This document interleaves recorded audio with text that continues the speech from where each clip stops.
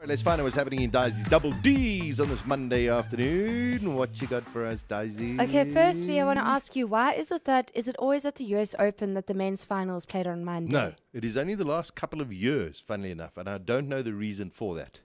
But it is America, so they always want to be a bit different. Exactly.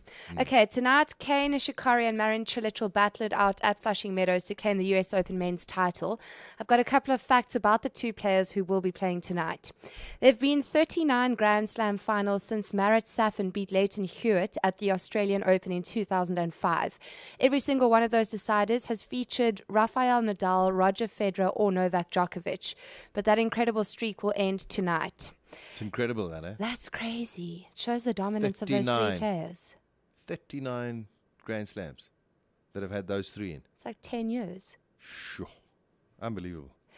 Okay, the first fact is Nishikori is Asia's first male finalist. Nishikori's run to the semi-finals was impressive, but he's the first Japanese player to reach that stage of a Grand Slam since who, Sash, in 1933?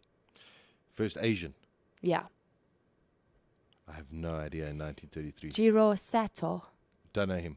And he's taken it a step further. No man playing for an Asian country, full stop, has made it to the final before today. Phenomenal.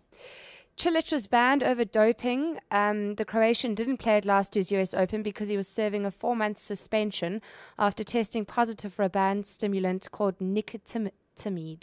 Something like that. Cilic said he ingested the substance unintentionally without knowing it.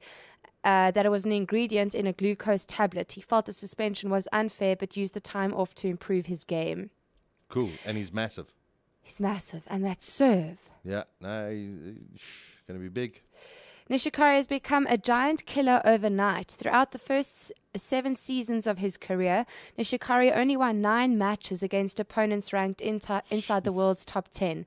This year alone, he's beaten Novak Djokovic, Roger Federer, Stan Wawrinka, Milos Raonic, and David Ferrer twice. Those are big scalps.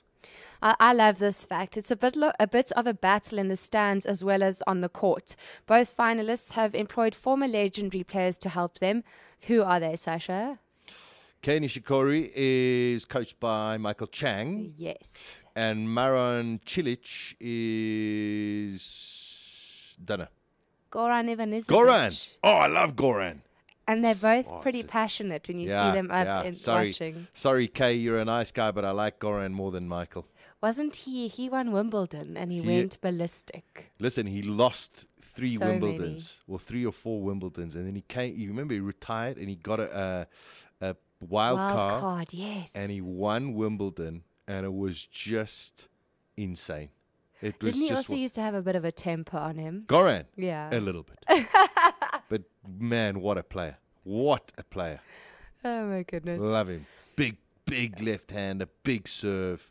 Amazing tennis player. Okay, Nishikori actually almost missed the US Open this year.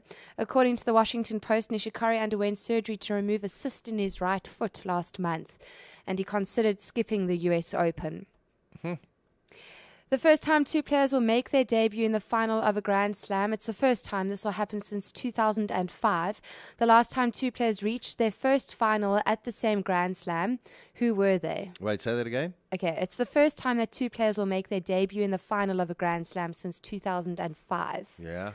The last time 2 players reached their first final at the same Grand Slam was in 2005, and who were they? 2000, so we're going back 9 years. Oh, brain engage. No, help me. Rafael Nadal. Wow. And then a guy by the name of Mariano Puerta. Gee whiz. Yeah, and they went on to say, look at Nadal where he is today, and I don't even know who Puerta is. Exactly. Gee whiz. And then finishing off, the betting odds.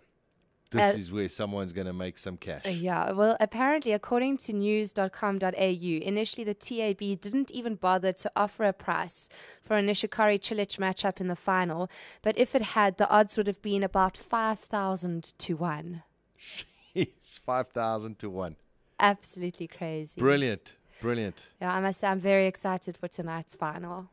And it's nice to see fresh new faces there. I was obviously wanting the Fed to get through. Yeah. Because I'm a massive fan. But no, but I think it is cool. I mean, the way that Nishikori played and he beat Novak. And you sat and went, oh, you just, in my bones, I just said, there's another upset coming. Cilic is going to beat Federer. I also had a feeling. Because I sat there and I went, oh, this is ideal. Federer can get his 18th. And I went, you're playing Marin Cilic. Not so easy.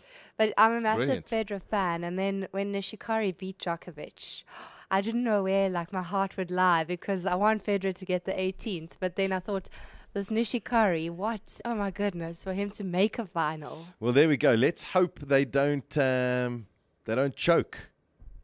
That's the big one this evening.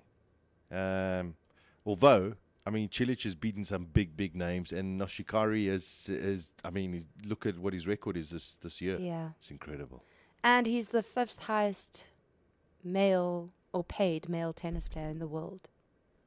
After I know what for this year. Yeah, from June of 2013 to June of 2014. And to be honest with you, I hadn't really heard about him until. I'm just trying to think of. He must have made a lot of quarterfinals, and it said that he, I don't know, he's got a lot of big brands backing him. Maybe he's got exactly the Japanese brands looking after him. Fantastic stuff. It is the US Open final tonight. Nishikori versus Marin Cilic.